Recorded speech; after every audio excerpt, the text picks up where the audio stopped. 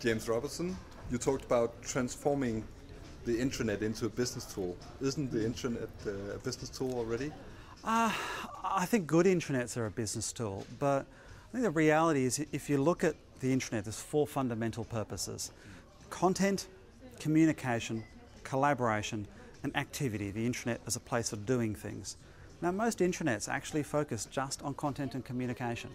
So great, there are a repository for policies and procedures, HR stuff, and they have corporate news.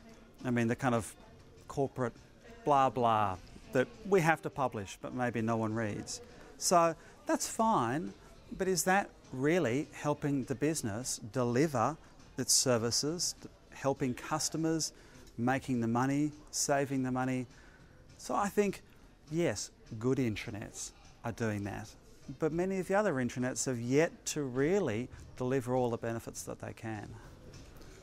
So looking for places where you could improve people's lives, customers, if you may, what kind of tools should we focus at? Well, I think the tools are irrelevant. So what I would say is, if you want to deliver an intranet that has business value, then get out from behind the desk.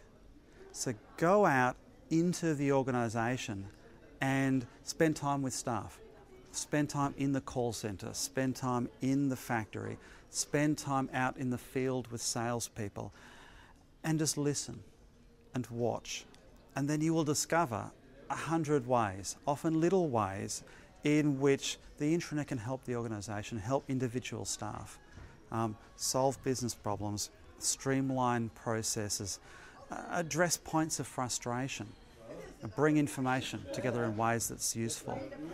And so it's actually about understanding the organisation, and then the business solutions become apparent. You put forward kind of a roadmap to how intranet teams should go about this with think small and think in 6-month blocks.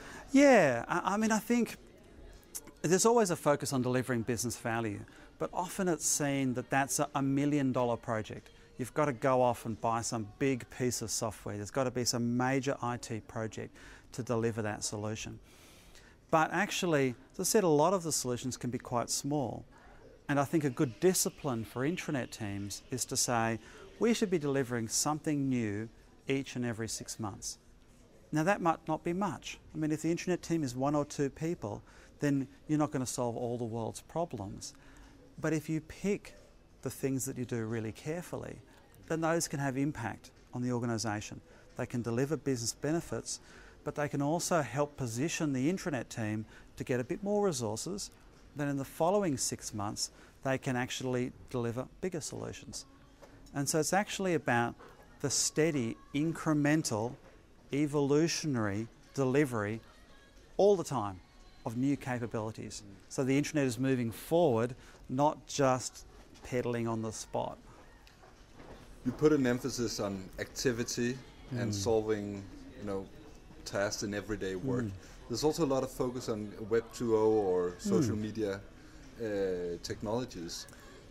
How do you think that fit in? Because that might interlink in what people are doing every day. Yeah. Supporting the networks and so on. What is your take on all those new trends? I think it's really interesting. So to this point, we've spent a lot of time on software and delivering enterprise solutions that manage information, and that's great.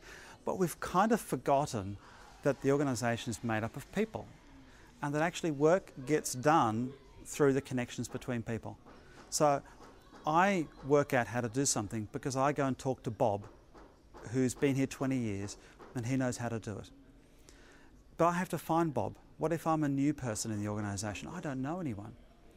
So a lot of the real work in organisations happens through the interaction between people, and yet the systems that we've designed didn't recognise that at all. And so the big innovation, I think, for the Web 2.0, the Enterprise 2.0 side of things, is that it's recognised that maybe we should help people talk to other people, and maybe that is where some business value comes. Now, we're still learning how best to do this. It's still early days. But I think anything we can do to help build those connections, to support them, to grow them, is going to be effective in organisations.